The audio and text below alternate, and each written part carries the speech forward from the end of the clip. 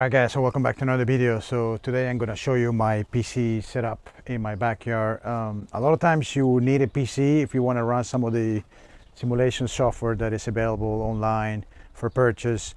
Some work with the iPad, and I use them and it's not that bad, but I think with the PC it gives you the advantage of you get better graphics with it, and you can also use many other softwares as well. So I'm just gonna show you my specs on my PC and show you how I use it in my backyard, so stay tuned.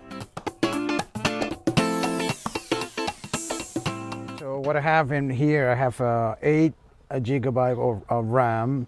I have an Intel CPU. I just changed it, it's an i5. So because the motherboard is not that new, it's an old motherboard, but it did, I could use the i5 Intel. So I'm running that, which is the basic that you can have for being able to run any golf simulation software. Now, I have a really nice graphic card right here. This is the 580R Sapphire graphic card. Then I have about, this is a powerful power supply unit as well. I don't think you need this huge, you don't need like a very good graphic card. I think, with a good high-end graphic card, you will find it doesn't have to be top of the line to run any simulation software, in my opinion. Obviously you can see the difference when you use a better graphics card. It's much neater, much smoother, and it's just better. It runs better when you have a better graphic card. Another thing to consider is a Wi-Fi adapter. I have the adapter here. I put it into my PCI slot. That way you don't have to use the LAN cable. Or if you have a LAN cable, then you can hook that up to a Wi-Fi and then use that to connect to your device. I'm using the Mevo Plus, so that connects via Wi-Fi. And if I want to get to the internet, it's a little difficult. I would have to have either another antenna, I think, or the LAN cable. So I'm limited to just using one Wi-Fi connection right now. But right now, as it is, it runs pretty good with the FS app. Also, I'm running Creative 3D Golf and runs very smooth. I can tell you that it probably runs pretty good with any other simulation software. So definitely something to think about if you consider to have a simulator at home. This I think will be just the minimum requirement, especially the CPU.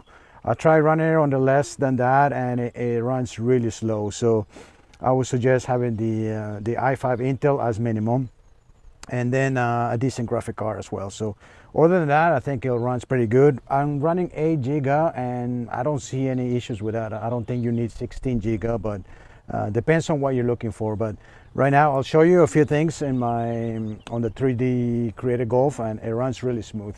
Okay, so this is the 3D Creative Golf software, and now you see a little bit of lag in there, but that's because I'm recording the screen. So but you don't see that on the actual software when you're using it without recording it. And even recording it is still not bad. It's pretty smooth.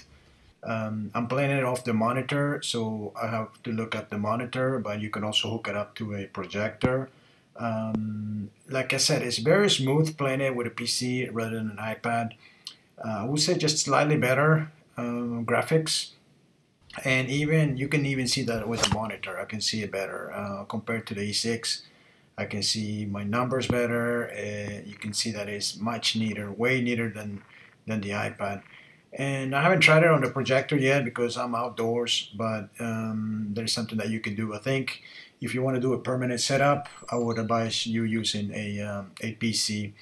Now, this is the graphics that you see with this PC with the recording. Obviously, I'm recording it, so it's gonna put a little more stress on the PC. Obviously, you don't have to record, so without recording it, you don't see any lagging at all. So this is what you see on the game option. So if it's this good on the Creative Golf, then obviously it could work on any other software. So I would definitely advise using a PC, at least to try it out. Alright guys, so that was it for the video on the PC. If you have a PC, I encourage you to try it, and even a laptop. I've done a few videos with my laptop and my golf simulator, so it does work. It doesn't really require this huge specs on it. Depends on the simulator that you're running, on the app that you're running. There is the FS app. That one requires a little more because it's recording the video on it, but other than that, any simulator, it's pretty easy to handle. Anyways, I hope you enjoyed the video, guys. Make sure to leave a like and subscribe to the channel. Thanks for watching. Until next time.